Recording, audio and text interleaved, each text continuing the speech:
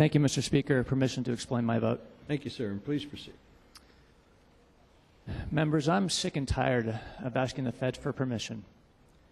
When I was trying to find a fix, a workaround for the abortion issue, every time I came to the same, I was told by staff or I was told by somebody the same thing.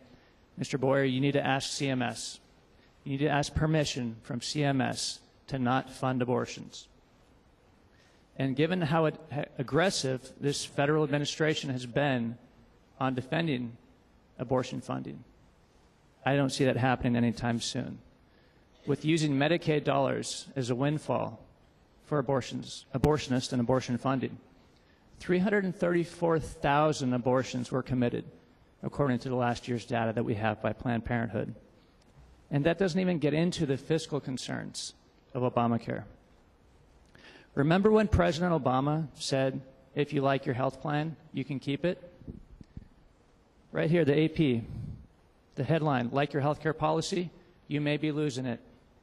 There are individuals who have private health care this fall, they're going to be receiving cancellation notices due to Obamacare. And the premiums are going up as well. Remember when Obama said that every family, if it passes, $2,500 reduction per family per year. Ohio, Department of Insurance says the individual market health premiums increasing by 88%. California's even worse. And members, remember when President Obama promised Arizona $8 billion over 4 years? I think we're foolish if we think that money's going to be there. And like every other promise that's been broken, this is going to be broken as well. Our congressional leaders tell us that there's no money for Obamacare.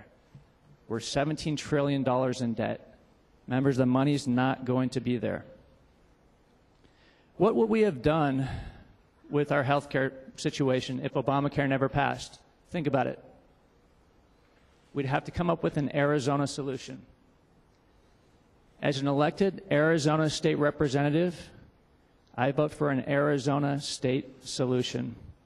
And according to Rule 14G, assuming that hasn't been suspended, I'd like my comments placed on file. And I vote no.